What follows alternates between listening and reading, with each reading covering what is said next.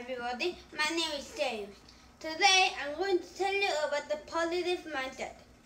I'm using the show of hands. How many of you have ever been in a hard or negative situation? Whoa, that's a lot of you. Well, I certainly have, and I'm here to tell you about my negative situation.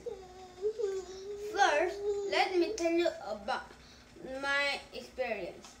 One day I was at gymnastics and there was no one there except for my team and I.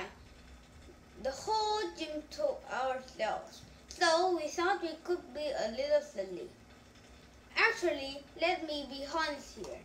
We were really silly, like doing inside flips, talking when the teacher was talking, and running around chasing each other. It was bad. It was completely unacceptable. My coach seemed to be mad because it was basically all the things she had previously told us not to do. As you might have had expected, we had a consequence. The consequence was to run the stairs. You might think that's not hard, but think about it in this way.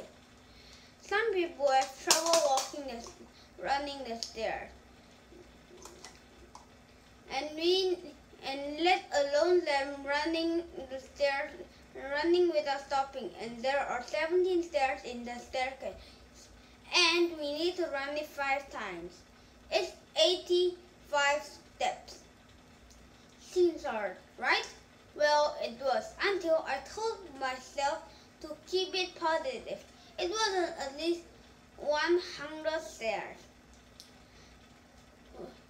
When I keep positive, everything stopped being so hard. It became easier. So I do that every time now. It doesn't just go for gymnastics. It goes for anything that's hard or negative. I wanted to do some research about keeping positive, and I did. The first article I read says people are most participating in activities, sports, and even more if they have a growth mindset and if they are positive. The second article I read says kids are most likely to succeed in school if they have a growth mindset and if they are positive. The last but not certainly the least article I read says if you don't have a growth mindset, meditating, having a gratitude journal, or a diary could help. If you don't know what an advice journal or a diary is, a gratitude journal is something you write in your feelings. Write in what you're grateful for. And a diary is something you write your feelings in. So I think you should definitely try having it. If you make a mistake, it doesn't mean you have failed.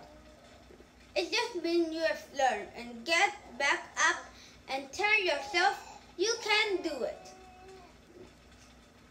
It doesn't just take 2 minutes to learn. It takes more than that. As you can see, having a growth mindset and being positive could really impact your life. So I think you should definitely try having it. Thank you for listening to my speech. Thank you.